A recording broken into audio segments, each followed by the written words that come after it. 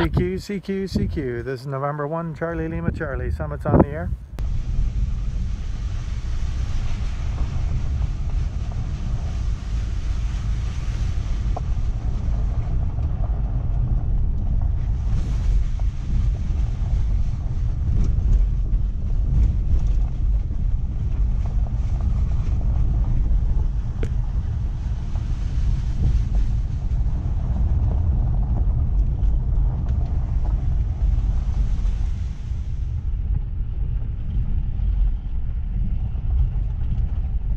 Okay,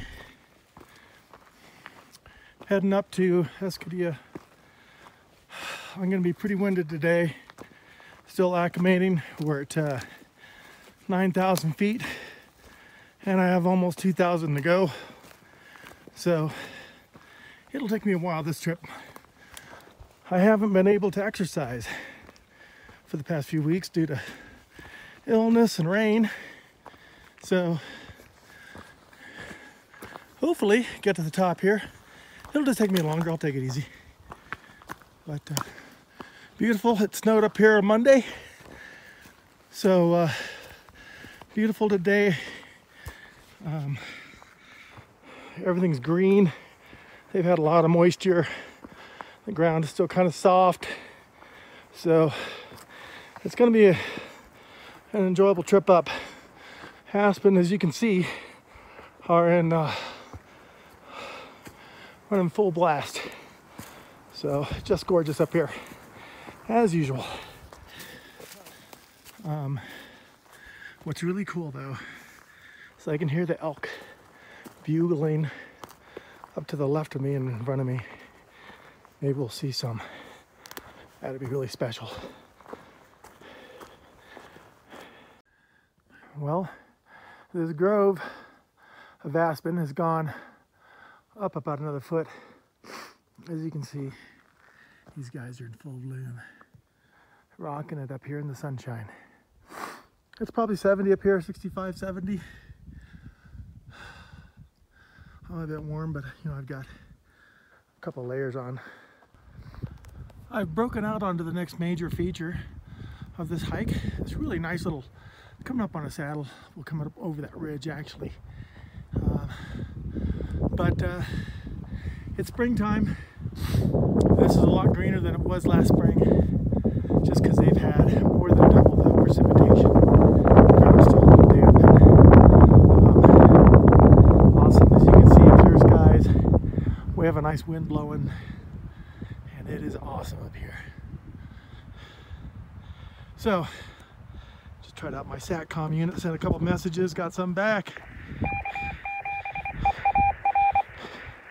And I'm monitoring the local repeater just to see what the performance is like. It's been really good. I can get into it, no problemo. It's over in Alpine on the other side of the mountain, but yeah, it does really well. Actually, it's on South Mountain where I was this morning. So regarding the inReach unit, my SATCOM, it gives me two-way paging, ability to send an SOS. SMS paging, that is. So it seems to be working. It uses the Iridium network. So that way I can have people track me with tracking currently turned on at share.garmin.com/Claiborne. More info on that will be available on my blog site. This will be posted there as well. hamninja.com. All right, let's get this done. There's Mount Baldy in the distance. Got a lot of snow up there still. So, Mount Baldy in Arizona. And that's it. Oh, close to 12,000 over there. So, yeah. Beautiful day. This is where I've come from. And it's just getting better. And this, whoop, is where we're going to. This is kind of cool. And a little bit unexpected. It snowed on Monday. It's about 30 degrees this morning, so it's especially getting below zip up here, but got a little patch of snow. So very cool. I can say I hiked in the snow. Listen. There you go. Yeah, gotta love it. This is the next to last major feature on the trip. We're in a little saddle right here. So we're in a cruise, and if we zoom in, you should be able to see the lookout tower up there. That's where we're headed. I think we got about another 400 feet to climb. Good to go. Unbelievably beautiful today and quiet. Just the trees whistling in the wind. I don't hear the elk bugling anymore. I was hoping to run into some. We'll see.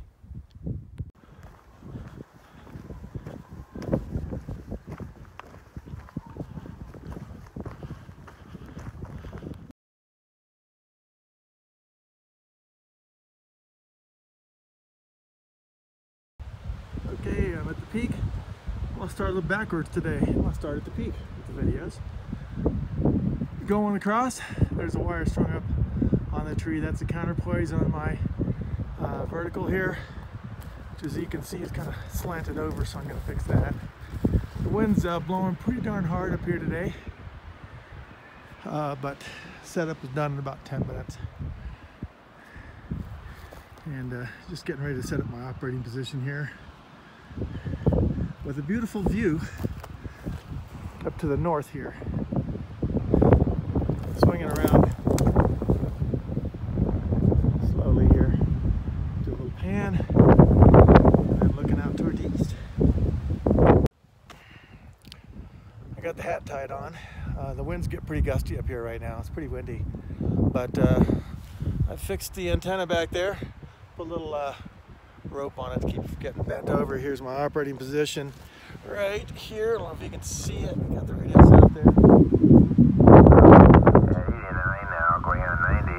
And the bands are alive. A lot of CW today. A lot of CW.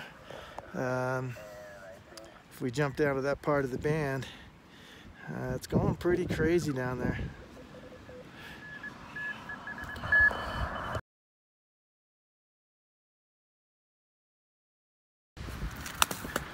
Pretty view.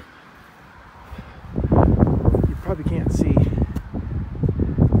All baldy up there with snow on it. And this particular route I'd researched a couple of months ago. I spotted this, I don't know, maybe a truck trail or whatever, a Jeep trail up to a certain point. And wow, this is so much easier than last year. Last year involved a little bit of bushwhacking, a lot of fallen trees and stuff. This was so much easier. As I head down toward the my vehicle, you can see it's a decent Jeep trail. I might have actually been able to make it up here, but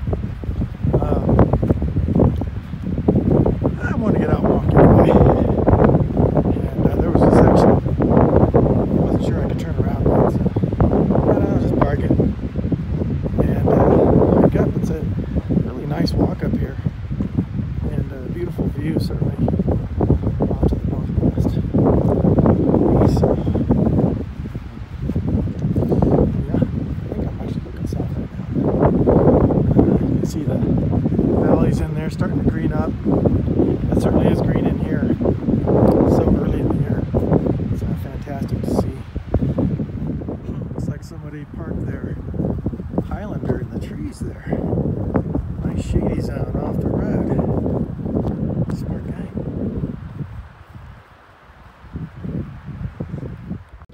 All right, back at the car. I think I'm gonna head down to Mogollon since I am so far south. Got a bunch of contacts up there. It was fun. No chasing. Everybody was using either 10 meter CW. I couldn't get them. There weren't that many guys out on the summits yet, so we'll see what we can do chasing wise from the other summit. It's about I don't know, 10 o'clock now, and we should be able to get on the other summit by hopefully 10. We'll see here. I haven't mapped it out, but we'll see. I'm at the Mogollon Rim Summit Trailhead. This is the road I just came up, turned around. So, and then we're gonna head up there. Nothing but fallen logs. Lost my cell phone up here last year, did find it. So, I'm gonna tuck this baby away today. Hopefully I can get this done before it starts raining. Looking a little dark up there.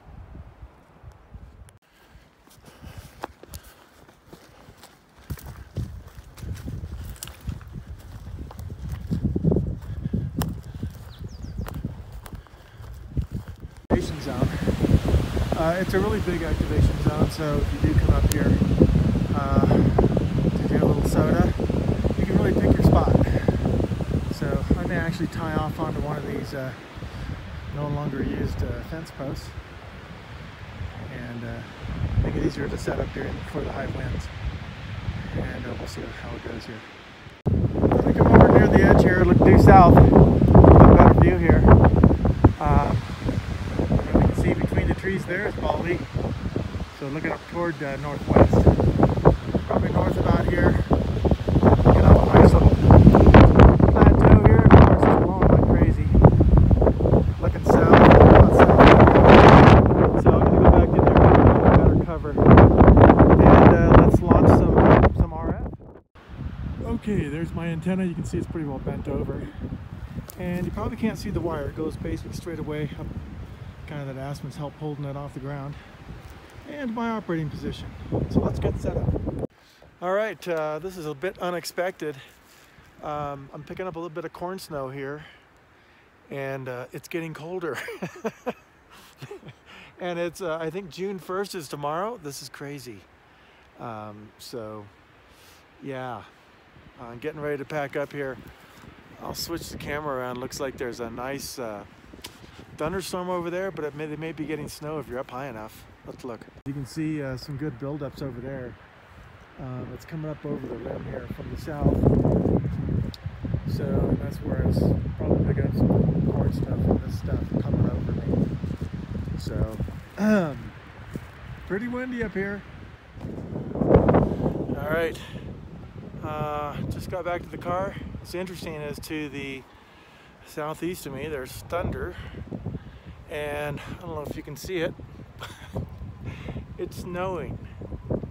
So it's actually the 26th. Tomorrow's not June 1st, but that made it just a lot more dramatic, right? Because it's June, it's snowing. But actually snowing a little bit more now. I don't know if you can see that. But yep, back at the car, getting ready to head back. So that wraps it up for 2 summits today. It got darn cold up there for a while, but I had an extra 2. There's the thunder. So we have thunder and corn snow. Gotta love it.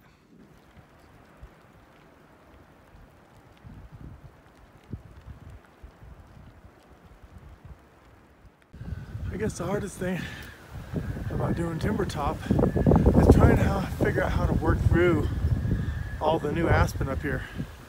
They're so thick, and you don't want to damage anything that's new, or green actually, as the mountain recovers. It makes it hard to find a path to the summit, but we're getting there. Timber top. Good morning, this is November 1, Charlie Lima Charlie calling CQ, CQ, CQ for summits on the air at Whiskey 7 Alpha Slant Alpha Papa 015. Okay, headed back down. I found that if you stay east a little bit more, you can stay out of the main thicket of aspen, making the trek a little bit easier. For anybody else that's going to do this particular summit, it'll be a lot easier doing that. So you just take that Jeep trail as far as you can go, then go a bit farther east, and then kind of come up the southeast side. Getting pretty windy up here. Scattered clouds, visibility a million miles. Had contacts up into Virginia, Florida, Oklahoma, all the usual suspects.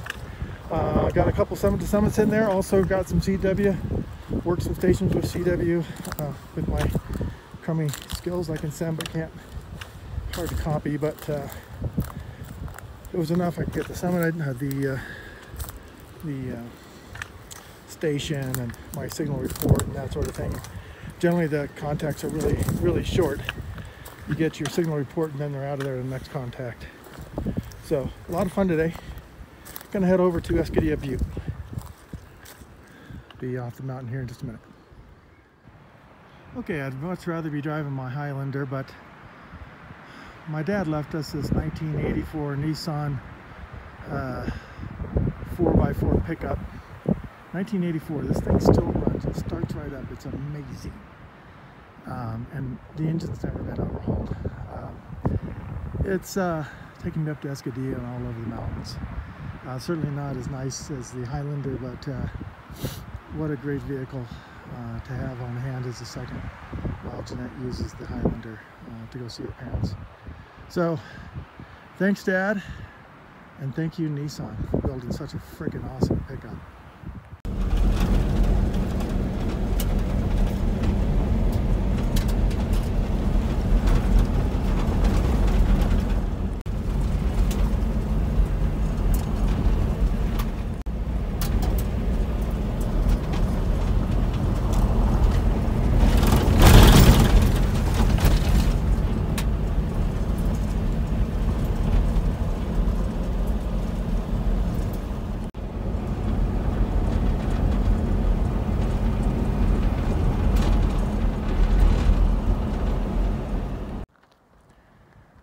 At the trailhead for Escudilla Butte, the area was hit by the fire, but the fire stayed down on the ground, so trees are a little bit black on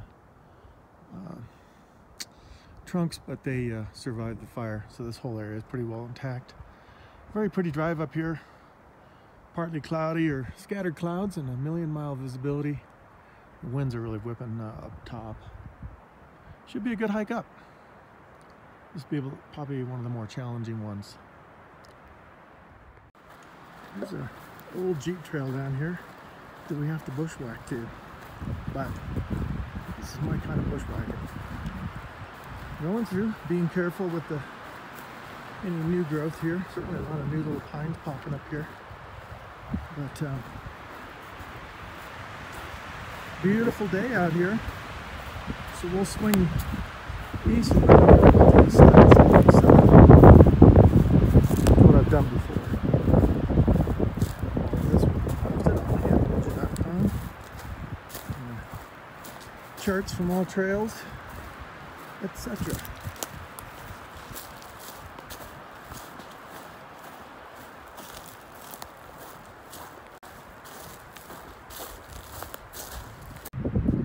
Here's our butte, Escudilla Butte. Actually, I can go up there on a little bit easier to get that side. This is pretty much straight up. That'd be a little tough. Plus, it's like a bit of rock in there. So we'll cruise up this little knoll here. It used to be a road, I think. And go up the southeast side.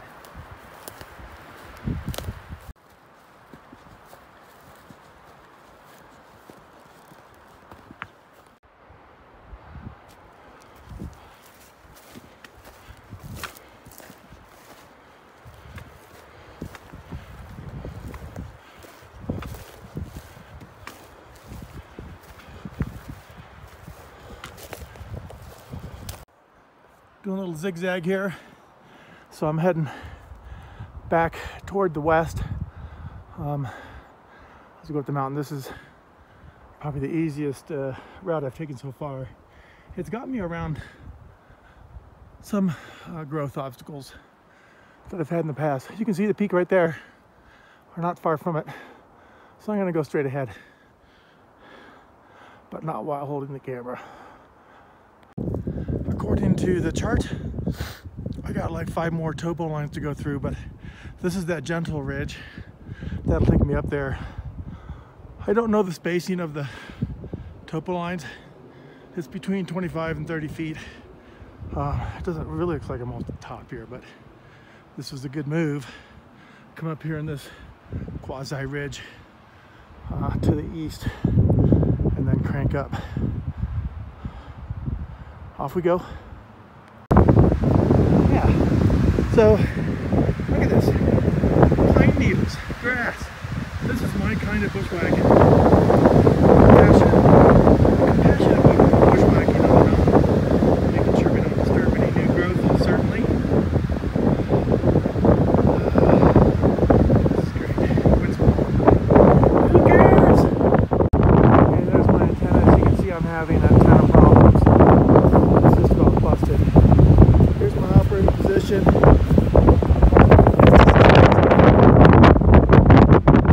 Some of you have asked me what this thing is on my leg. It's a keyer. It's a paddle. So hold this down, and we'll get tones here, dashes and dots. So let's try sending my call sign while I hold the phone. That's the nice thing about it.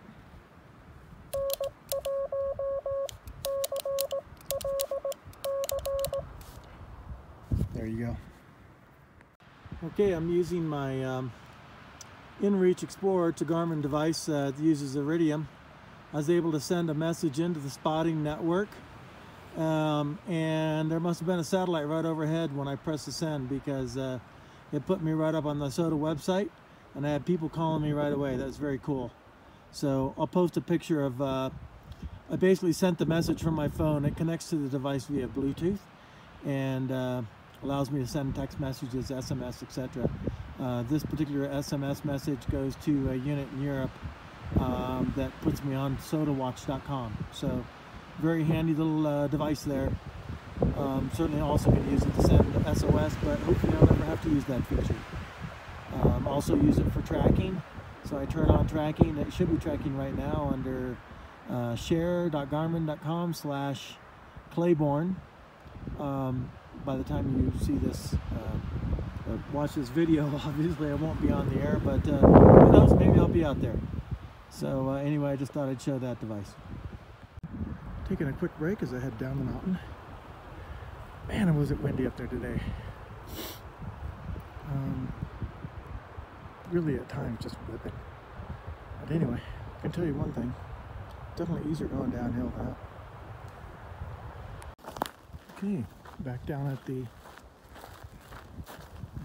road. Jeep trail, what used to be the Jeep trail, it's closed now. But